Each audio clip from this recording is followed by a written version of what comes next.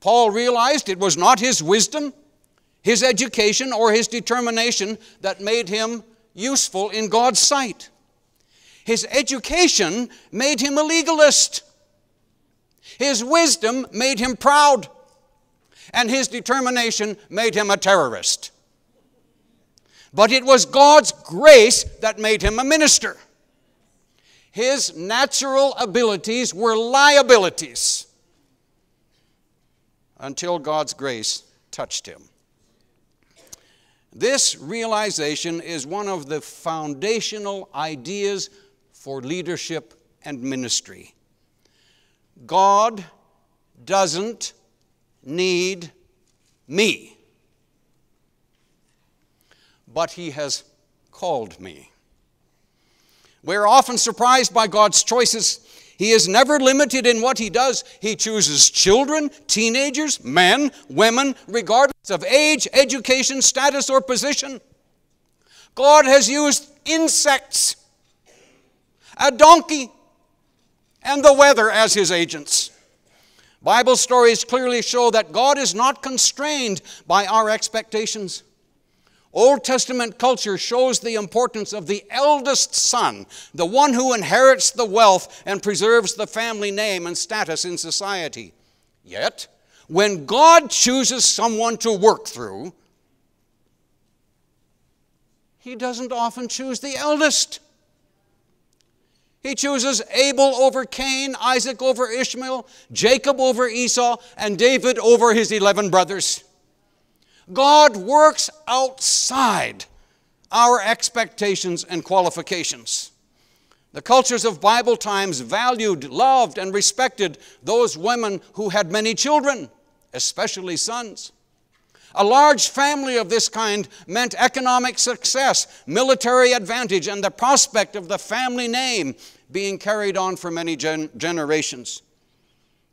Yet when God shows how He works through a woman, He chooses those who cannot have children, and He opens their wombs. These women were viewed as practically worthless, but God chooses them over the ones who are valued by the world. He chooses Sarah, Abram's wife, Rebekah, Isaac's wife, Samuel's mother, Hannah, and John's mother, Elizabeth. God's calling of a person is always an act of grace, not of necessity. There was a seminary professor who regularly reminded his students in the theology class that the first thing they should do when they arose in the morning was to thank God they were not necessary. Now, after reminding them of this on several occasions, the students became bold enough to challenge the professor and asked, "Why are you telling us this? Look at us. We have dedicated our lives to the calling of the ministry. We stay up until midnight studying Greek and Hebrew. And then you come and tell us, first thing in the morning when you get up, thank God you're not necessary." How can that be? The professor had their attention, and after a few seconds of silence, he said, "If you think you are necessary to God, you don't understand grace. And if you don't understand grace, how are you going to preach the gospel?" A very wise professor, wasn't he? Yes, God's calling is always an act of grace, never a necessity. Paul said that he had a ministry. This ministry was given to him by the grace of God. I think it is interesting to me, because I suppose if I had been writing, I would have said, I have a job. Paul said, I have a ministry. There's a great difference between a ministry and a job. When I have a job, I see it in terms of how much income it brings. When I have a ministry, I see it in terms of how much joy it brings. When I have a job, I count the hours and the challenges. When I have a ministry, I count the blessings and the opportunities. When I have a job, I use my body and my mind. When I have a ministry, I use my heart, my body, and my mind. When I have a job, I think of what my work does for my career. When I have a ministry, I think of what my work does for others. So in this first secret of healthy thinking for leadership, Paul reminds us that he thinks often about his calling. Secondly, he talks about his commission. In Ephesians chapter 3, this chapter with 5 sentences with so many of them over 100 words, he says this in verse 8, "To me, this grace was given, that I should preach among the Gentiles the unsearchable riches of Christ."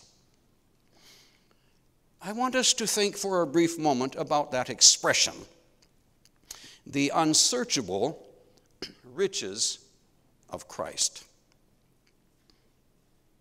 What I think Paul means is that humans can never fully comprehend everything there is to know about Jesus. Our minds can never grasp the height, breadth, and depth of divinity. Elsewhere, Paul writes, "Eye has not seen, nor ear heard, nor have entered into the heart of man the things which God has prepared for those who love him." Is it not so with us when we try to think of heaven? Imprisoned as we are in our world of experience, we have almost no way of contemplating what resurrection life will be like. Even Scripture strains to describe for us. It relies on the imagery of absence to describe heaven. No sickness, no sorrow, no death, and no crying. When the Bible attempts to open our minds to the glory of eternal life, the rallying point is that Jesus himself will be there with us. One can become lost in the imagination of the boundless possibilities that eternity presents. There's a favorite statement of mine from the pen of Ellen White, where she writes about this incomprehensibility of God. She says, "The Bible, perfect as it is in its simplicity, does not answer to the great ideas of God. For infinite ideas cannot be perfectly embodied in finite vehicles of thought." So what Paul means when he uses this phrase, the unsearchable riches of Christ, is that no matter how much we know about God, there will always be much more to learn. It is as though a huge banquet has been prepared for us, and we are only able to feed on the crumbs that fall from the edge of the table. You remember that Jesus said, "I have come that they might have life and have it more abundantly." Have we truly experienced the fullness of life that God intends for us to have? A very famous Christian writer who's now dead belonged to an evangelical church. And he wrote a critique about his church, which I think might apply to more than just those in the evangelical umbrella of the church. And this is what Dallard Willard said as a critique of his own church. He said, "History has brought us to the point where the Christian message is thought to be essentially concerned with only how to deal with sin, with wrongdoing and wrong-being and its effects. Life, our actual experience, is not included in what is now presented as the heart of the Christian message, or it is included only marginally. The current gospel then becomes a gospel of sin management."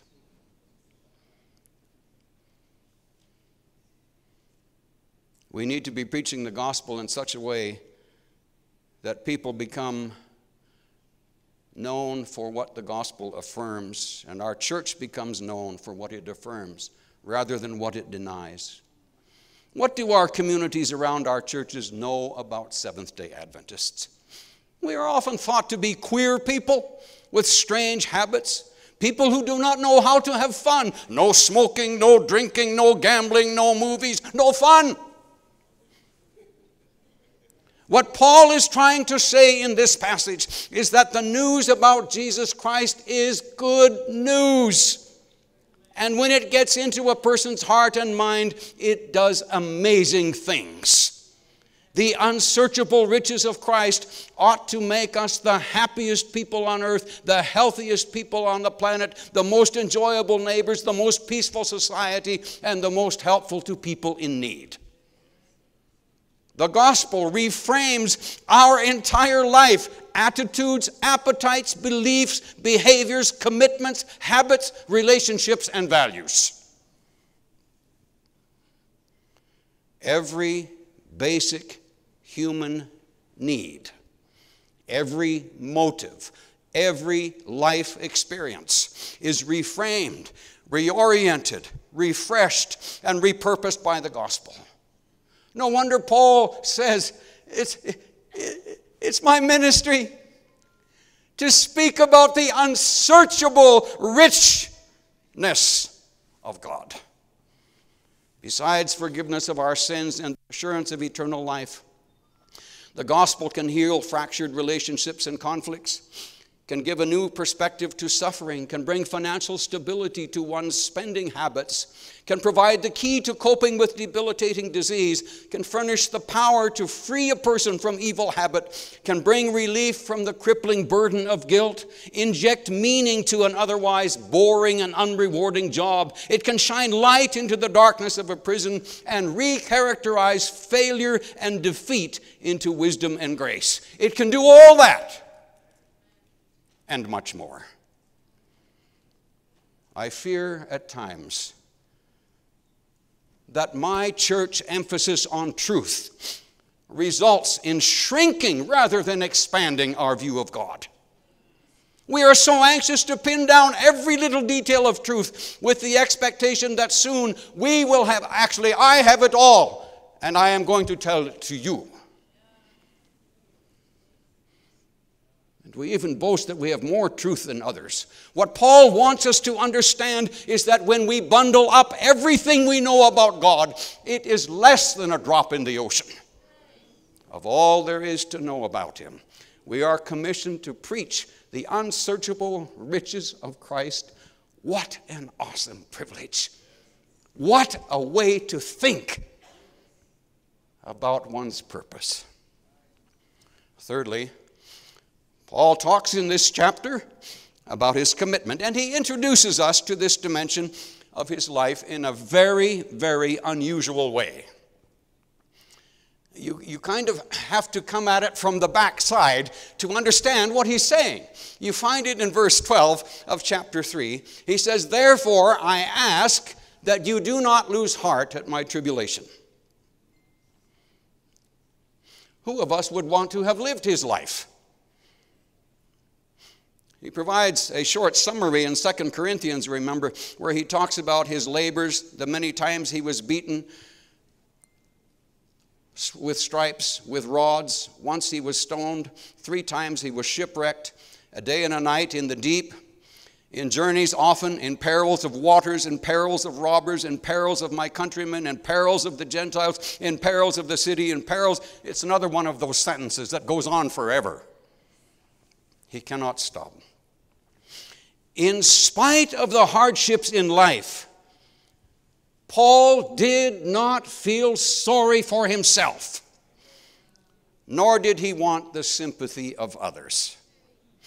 Instead, he saw himself on a mission for God, and costs connected with that mission did not matter.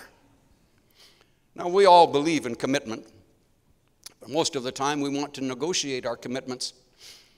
We're very reluctant to give up our right to decide. We want to remain in the driver's seat for our lives. But when God calls us, He doesn't always give us all the details. He only asks for our trust. In other words, we simply cannot know in advance all the things that God will be asking of us. One of the subtle tools of the devil is to tempt God's servants to feel sorry for themselves, to compare their hardships with the ease experienced by others, to feel that somehow life is unfair to them, that the burdens they have are heavier than the burdens of others, that advantages and opportunities always go to other people and never to me. There's a great danger in this type of thinking, for when we begin to feel sorry for ourselves, we lose the capacity to be objective and to view our work in light of our calling and our commission. And therefore, this great apostle shared this third secret of his thinking. I don't feel sorry for hardship. The truth is that every worthwhile task in life is accompanied by a discipline that hurts. To be a musician, an engineer, a statesman, a great teacher, a respected author, all of these require pain and hardship. There is no easy path. A life of faith does two things. Faith helps you see God behind everything that He uses. And faith keeps you in the place where you are not sure what will happen next. To have faith, you cannot always want to know what is happening or going to happen. God wants us to trust Him alone from minute to minute. The strength He gives you in 1 minute is not intended to carry you through the next. Let God take care of His business. Just be faithful to what He asks of us. To depend upon God from moment to moment, especially when all is dark and uncertain, is a true dying to oneself. This process is so slow and inward that it is often hidden from ourselves as well as others. One writer reminds us, when God takes something away from you, you can be sure He knows how to replace it. Eat in peace what God gives you. Tomorrow will take care of itself. The one who feeds you today will surely feed you tomorrow. Don't feel sorry for yourself. Beware of the compulsion to measure success in human terms. God calls us to faithfulness, and He will be responsible for our fruitfulness. We need to remember that not all fruit in the garden ripens at the same time. The challenge from Paul is that we should not be focused on our hardships. Instead, we should simply do our best. On one occasion, Jesus spoke about the influence of one's life in these words. On the last day, that great day of the feast, Jesus stood and cried out, saying, "If anyone thirsts, let him come to me and drink. He who believes in me, as the scripture has said, out of his heart will flow rivers of living water." What Jesus is saying is that if you want your life to be influential, the first thing is to make sure it is connected to the right source.